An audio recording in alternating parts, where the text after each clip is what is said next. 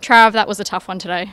Yeah, absolutely. I think not being able to buy in, not buy in, but not being able to execute what we wanted to going into the game was frustrating.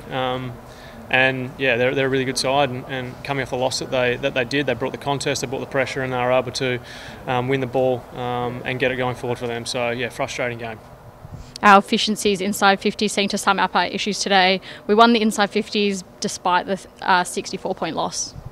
Yeah, and I think the way that they moved the ball out of there, it's one thing getting it inside, and the next thing is where. I think we probably had too shallow, sort of that 30 to 50 metre mark, and they were able to rebound and take it down the other end. And when we were getting it in long, they were getting roll around from their wings to help them out. So frustrating, and it just shows what the efficiency for them going inside 50 does, and capitalising on your opportunities. What are some of the things we can do this week to address this before the Derby? I don't think there's too much to change. I think in the first half it was a bit of the basics, and we gave 2 50-metre penalties away, which didn't necessarily help the scoreboard. So for us, it's not any big changes. It's just continuing to execute what we wanted to and get back to the basics. They showed us what clean hands and the ability to access the outside in the early part of the contest there. So for us moving forward, it's probably learning what we did last time against West Coast, and hopefully we can maintain that throughout 4 quarters.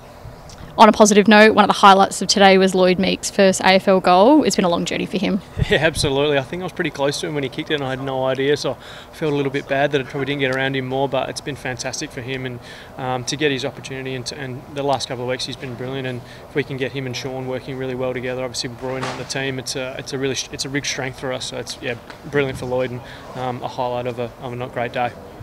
Caleb Sarong again showed today that he's going to be a special player for us in the future. Yeah, absolutely. And you look at Andy Brayshaw and him getting tagged today, and Caleb's making the next steps towards that.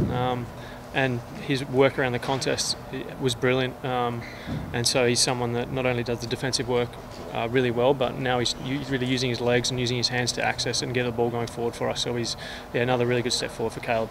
Speaking of defensive, he delivered 5 tackles today on a day where we really struggled to uphold that pressure.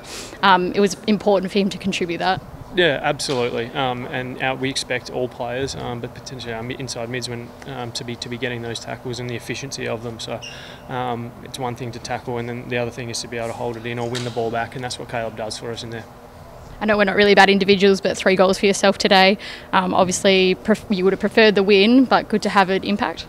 Yeah, absolutely, and just to be able to capitalise in front of the goal.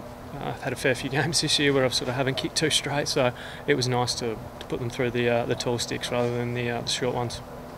And today's result means that the RAC Derby is an absolute must-win for us. How can we bounce back before next week? Yeah, I think regardless of it being West Coast, it's a super important game. From this week, even last week, we're in control of our destiny as to what the postseason looks like for us, and it's a massive game, and there's no shying away from that, and we won't be. So during the week, it's just buttering up 6 days and just having a crack and putting it all out there, because really that's all we've got, and that'll define the season.